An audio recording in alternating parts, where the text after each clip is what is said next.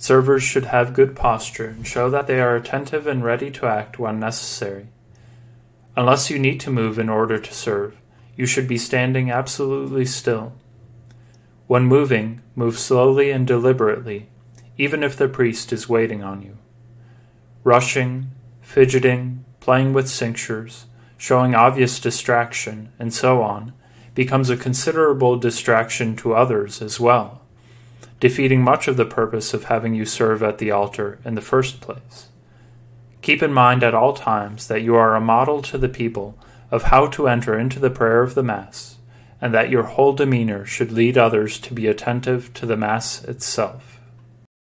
When standing, empty hands should be joined palm to palm, held at the level of the chest and pointing upward. If the server is holding something, it should be held carefully and level at all times.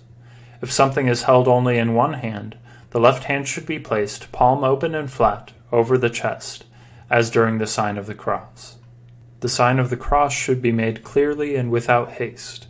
It is made with the right hand, fingers joined together and palm open, from forehead to chest, then left to right shoulder.